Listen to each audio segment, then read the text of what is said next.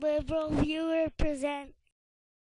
So I knew Fox News would try to find some way to blame liberals for the scandalous conditions at Walter Reed Medical Center, or more specifically for the very poor conditions in some of the outpatient living facilities provided by the Army to soldiers undergoing treatment not requiring hospitalization.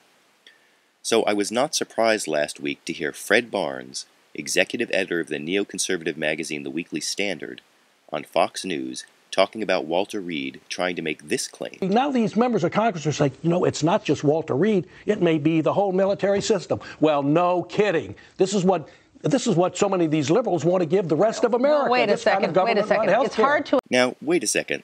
Liberal government health care gets a lot of unfair blame, but blaming this Walter Reed scandal on liberal government health care is more than unfair. It's a dishonest depiction of the facts. In fact, you can see Washington Post reporter Dana Milbank in a discussion with Bill Maher on HBO's Real Time with Bill Maher, revealing that this scandal is more about privatization than about government health care. Just watch this clip.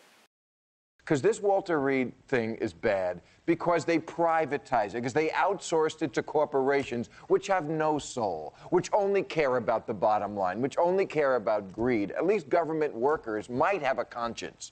Corporations never do. Well, it's actually slightly worse than that. They contracted it out to a corporation that was actually going to cost the government more money than the government workers were willing to do it for in the first place. So privatization is more a culprit in this scandal than liberal government health care.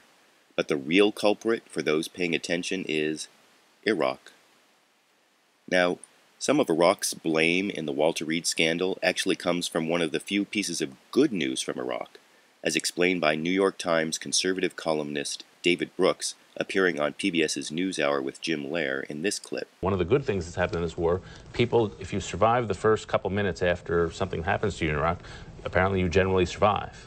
So we have fewer deaths, but more injuries. And because we're actually so good at battlefield medicine, we have these more injuries that are overbearing the system. But despite that piece of good news, as former U.S. Marine Mark Shields pointed out on that same PBS program, bad news from Iraq and bad Bush policies are even more responsible for the problems revealed in the Walter Reed scandal.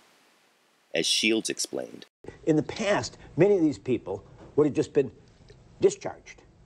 But they can't discharge them because they don't have enough troops. It's that simple.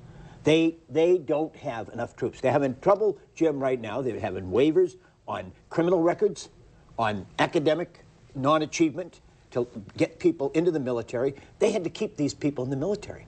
I mean, that's one of the, in addition to the bureaucratic maze that Dave has described and incompetence, there was an imperative here to keep people in uniform, not to let them return to civilian life. That's an amazing statement about where we are as people.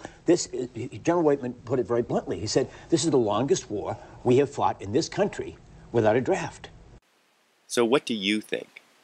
Are the problems at Walter Reed more the fault of liberal government health care, or more the fault of bad news and bad Bush policies in Iraq?